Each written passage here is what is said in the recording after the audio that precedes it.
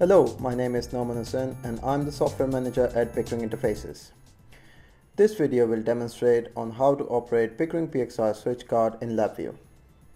Before we start our demonstration, I would like to mention that Pickering provides open software development interfaces. This allows the freedom to create different test scenarios using wide range of development environments such as C, C++, Visual Basic, C#, .NET, Python, LabWindows and CVI, and LabVIEW. At the moment, I have a general purpose relay module model number 40-131-201 in a PXI chassis that is attached to my PC. Firstly, we will go to the Pickering website at pickeringtest.com, navigate to the software download area, download and install the latest Pickering PXI driver. Pickering provides signed drivers which, as you can see, results in seamless installation process. You can also install the drivers from the DVD we provide with the product.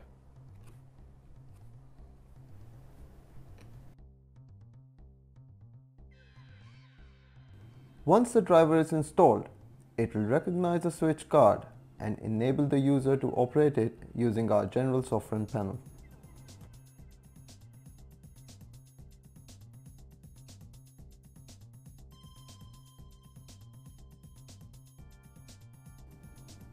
The driver installs LabVIEW wrappers which can be found under the LabVIEW install folder.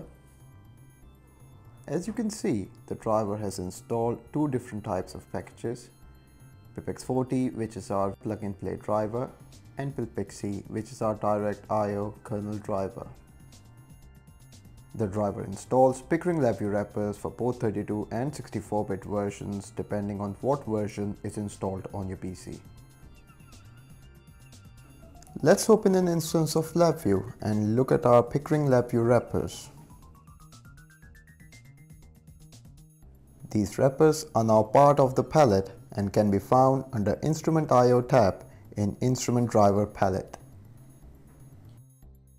Let's create a simple example program using our VXI plug-and-play driver. In this program, I will initialize the card, then read its ID using getCardID function, operate a relay on the card using setChannelState function, and then finally close the card. Let's join the functions together and define their input and output parameters.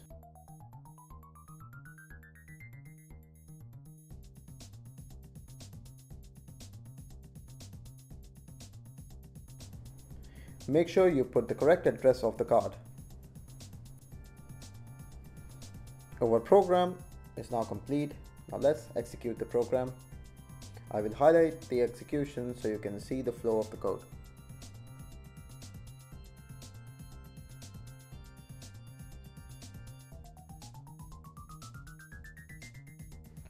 As you can see, using LabVIEW to operate our switch and simulation products is a very simple process. We also provide documentation with our drivers and a number of example programs to help you develop the test routines with ease. Thank you for watching. For more examples on how to operate different Pickering switch cards, please refer to the link below.